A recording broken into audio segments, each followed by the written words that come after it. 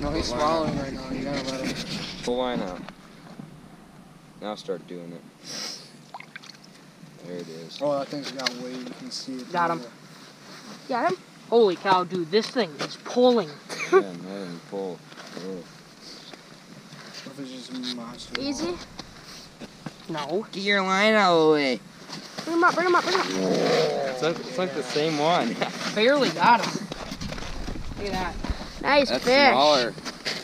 Mason, you got a bigger one. Yeah. Well, part of my video here, I am going to do a how to set up your tip up segment. And first thing you'll want to do is, well, I have a big treble hook with a long wire leader on. And then you just get your depth finder down.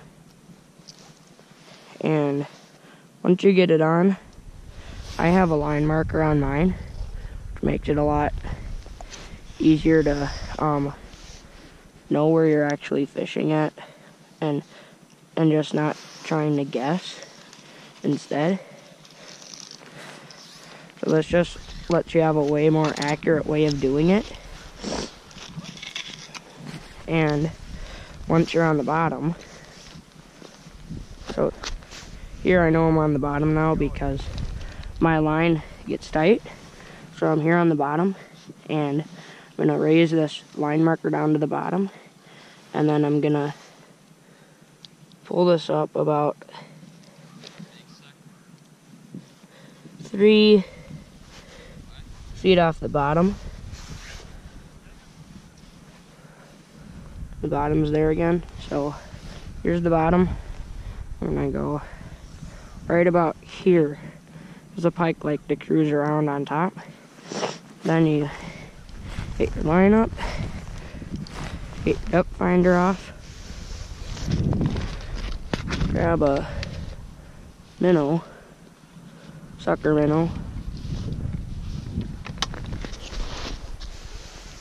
and then for setting it, I just put them through one treble right under the dorsal fin.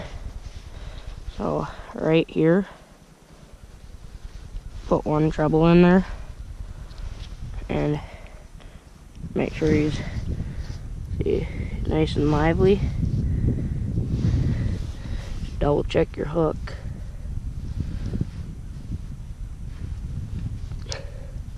Looks good. Not gonna come off there. And then just let them go down. And this is very easy because you just put your line marker right up by your tip up spool.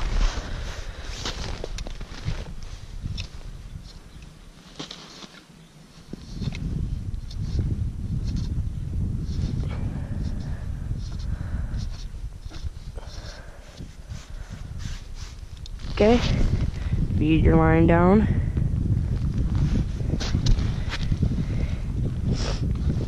Make sure you two don't have a toilet bowl around your hole because it'll just suck your fish right down. Put your flag down and you're good to go.